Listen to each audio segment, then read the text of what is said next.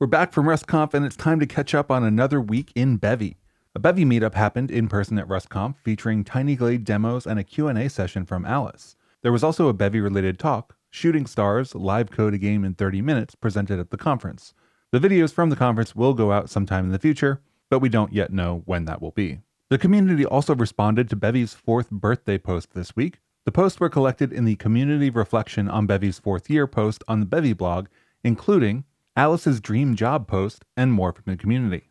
And alongside some other PRs, asset documentation is getting a boost, including in 15.057 for asset mode.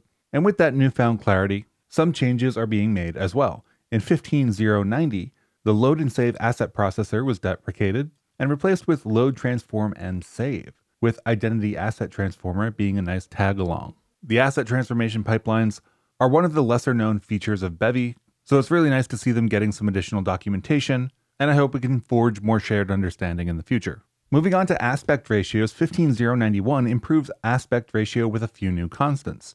That's 16.9, 4/3, and ultra-wide. These represent common aspect ratios, as you might want to use them, and we also get some additional great error messages. Aspect ratio is used under the hood for various image and projection use cases, and can also be used standalone. In 15.095, 2D rendering and UI rendering get a little bit closer together as UiImage gets a rect field, allowing the selection of areas of an image. There's a full demo in the PR for this one, which you can see right here at the bottom, for different image selections and applications of image slices and texture atlases. Similarly, 15.120 adds to the UI material example by drawing a border in a UI material using the UV coordinates in a fragment shader. And in 15.085, we get StateScoped Events that will automatically be cleared when exiting a state. This is useful when you want to guarantee clean state transitions. And while currently you add event types with add event to your app, this adds a new add StateScoped event, which is what will cause events to be automatically cleared when exiting a state.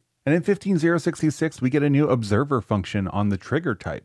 This trigger type is the type that is required to be the first argument in an observer, and the observer function on the trigger type returns the entity observing the triggered event, which in turn would allow an observer to delete itself.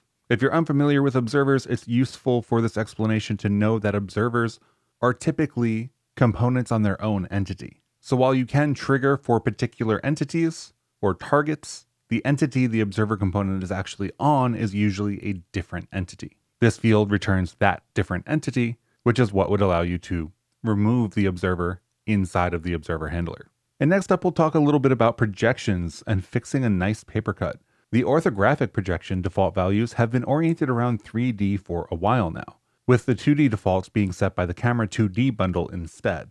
This has caused the 2D users to need to redefine the near and far clipping plane values when setting other fields like orthographic projection scale. This has been a paper cut for a while because there are no good near and far clipping plane values that work for 2D and 3D at the same time. So in 15.073, the default value is split into a default 2D and a default 3D. This makes it easier to use the correct near and far clipping plane values when overriding other fields on the orthographic projection, especially when using 2D. Speaking of projections, there's a new projection zoom example showing off orthographic and perspective zooms. And the orbiting example now lives in a separate example called camera orbit. In 13.127, new methods were described for fetching components focusing on a specific ergonomic approach, which would be accessing components related to an entity more directly. Some more work would need to be done on the mutable variants of these functions, so 15.089 implements read-only access in this way on EntityRef. If you're interested in what this looks like, be sure to check out the actual tests that were written inside of the PR, as this shows off the new getComponents function and the query for components, which would access those components on said entity. And wrapping up our PR overview, we've got more triangles and vertices per meshlet in 15.023, where meshlets gain an increase in the maximum vertices and triangles from 64 to 64 right now to 255 vertices and 128 triangles. This results in a greater percentage of triangles with a maximum triangle count when building meshlets. As usual, the PR has great descriptions of what trade-offs are being made, as well as additional details. So if you're trying to follow the meshlets work, definitely go give this PR a read.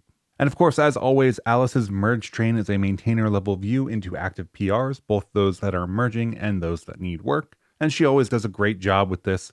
So if you're interested from just the general maintainer side of things, or if you're interested in PRs that are actually in the process of getting merged, this is always a great thread to read. And with that, we'll kick off the showcases, this time with sand simulation that we saw last week, but this time with water. And next up, we've got a HUD in Blenvy, or in Blender at least. This is in progress work on a HUD using Blender and Blenvy to set up the materials. This gives it this nice pre-rendered look, even though it is in fact set up with models and components inside of Blender using the Blenvy package. In our next showcase, we've got orbit tessellation and a new gas giant and ring shader. This uses gizmos to visualize the segments of the orbits and the red lines to visualize the viewport. And from space back down to Earth with Project Harmonia, which added the ability to edit and remove previously spawned walls, along with an undo and redo system. The undo-redo system implementation is linked to in the Discord thread. And Rusty Lander is a work-in-progress Lander-style game with a main menu, gameplay, and a game over screen if you happen to run into one of these little platforms. And we've got a number of planets in the showcases this week. Here's one which is a generated planet with an atmosphere. A couple months of work went into this demo, which has some interesting terminal-based rendering and the ability to make files that become entities. It also can take advantage of Lua and Yarn Spinner for dialogue. This tower defense game just gained an objectives panel, which is built with vanilla Bevy UI. And many people are still experimenting outside of Bevy UI with different layers on top, including this one, which is a hot loadable HTML-like templating on top of Bevy UI. It doesn't include any widgets, just the tools to build them. And next up, more UI. This is a work-in-progress style and animations crate that enables applying styles directly to standard Bevy UI nodes using CSS. And we've seen this before in This Week in Bevy, but this is Bevy Terrain Test, which is a terrain deformation with splines and shapes demo. And it's always good to eat the frog, so to speak.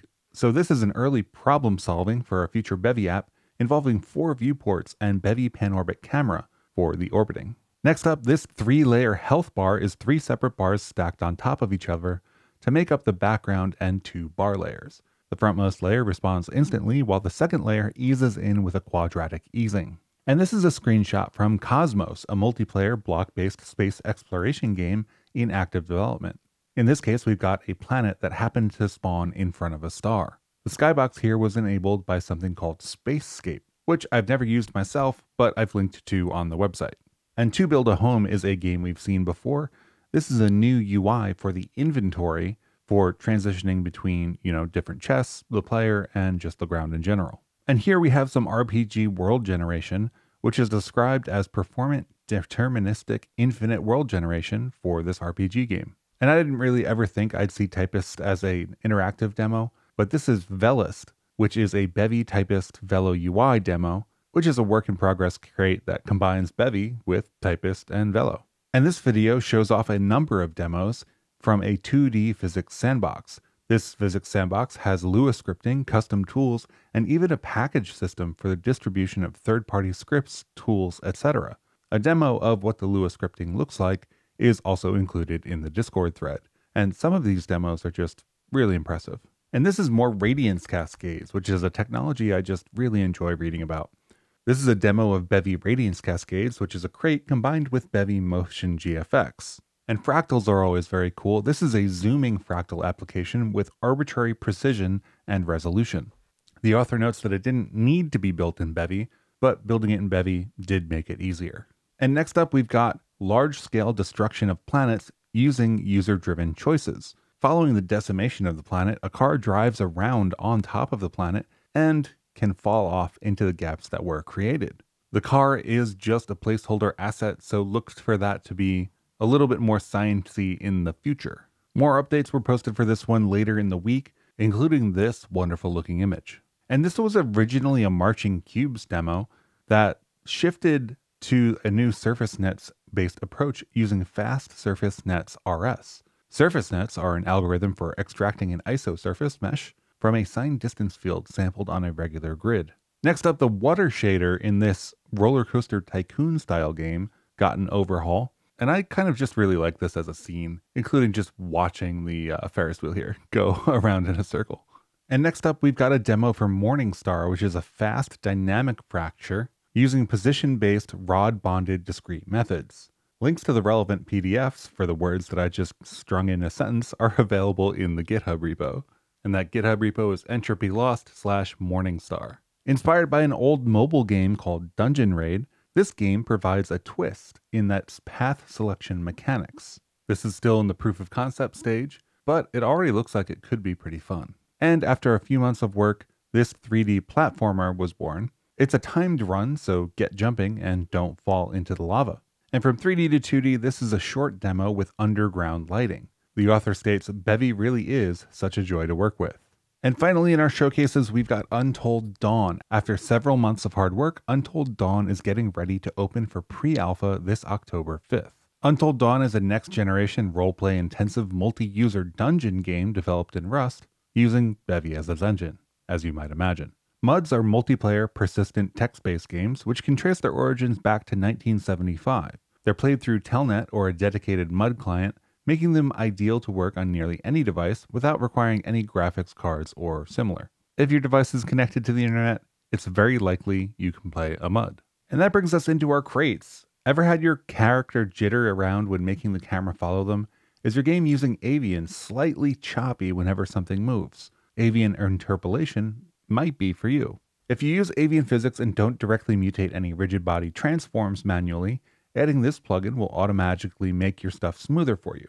Note that this was developed for the coming Avian release, and as such depends on Avian's main branch until then, which also means there's no crates.io release until then. This is very similar to a recent crate called Bevy Transform Interpolation, which if you're interested in the trade-offs between the two, there's a differences to section in Avian Interpolation's README. Next up, we've got Unbug. Unbug provides programmatic breakpoint macros in a similar fashion to some of the asserts in Unreal Engine. The breakpoints do require nightly rust and the core intrinsics feature as well, so keep that in mind if you go try to use this. And finally up for crates this week, Bevy Rusty Synth allows you to play MIDI files and sound fonts in your game. If you check out the demo in Discord, it has a little bit of scary monsters and nice sprites for you.